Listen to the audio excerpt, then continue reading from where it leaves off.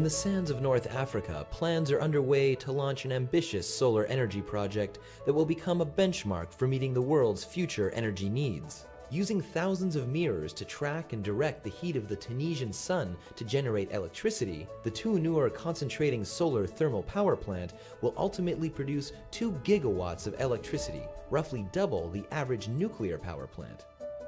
By building a low-loss transmission line to Italy, TuNur can deliver enough electricity to power approximately 700,000 European homes, testimony to the potential of African-based CSP power plants for European markets. And with none of the carbon and toxic emissions produced through conventional energy sources, the TuNur plant provides a viable and progressive blueprint for the energy production of the future.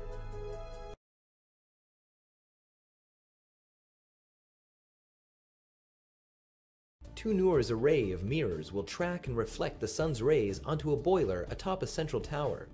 When the concentrated sunlight strikes the boiler's pipes, it heats the water inside to 550 degrees Celsius. The steam produced by the heated water is piped from a boiler to a turbine where electricity is generated. From here, transmission lines will carry the power all the way to Italy. Meanwhile, in order to conserve precious desert water, air cooling is used to convert the steam back into water. The water is then returned to the boiler in a closed continuous loop.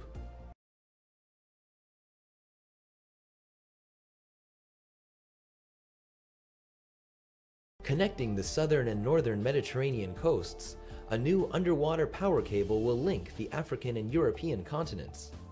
The 600-kilometer high-voltage direct current cable will be laid across the Mediterranean seabed to transmit electricity from Tunisia into the Italian grid and onward into Europe.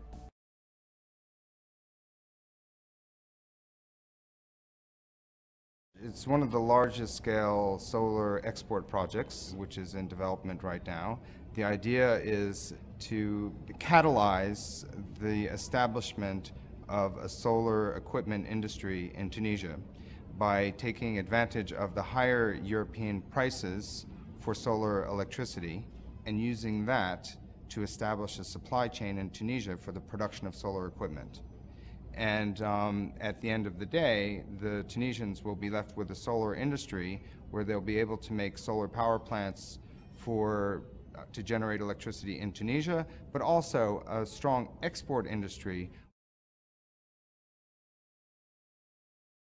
The initial project, it's a 2 gigawatt project. It will be built in a modular fashion. It's an integral power plant plus transmission to Europe project, and it's 2 projects in one. And it's also quite an optimal economic entity for the supply chain to justify people coming in to build factories. Now, specifically, what type of factories could be built?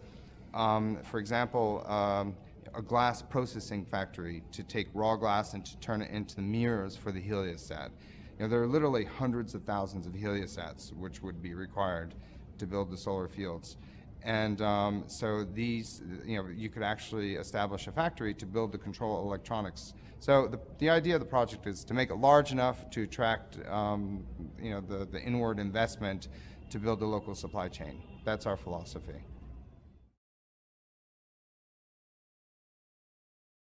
The Arab Spring accelerated our activities in Tunisia dramatically. We were basically stagnant. We were stuck a bit.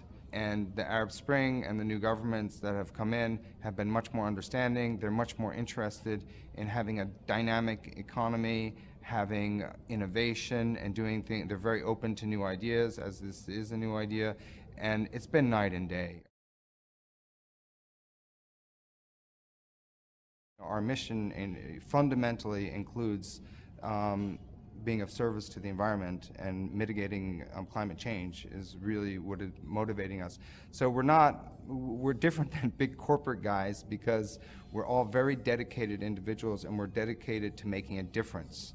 And I think that's really what has made the difference and why we're perceived differently, because we are different.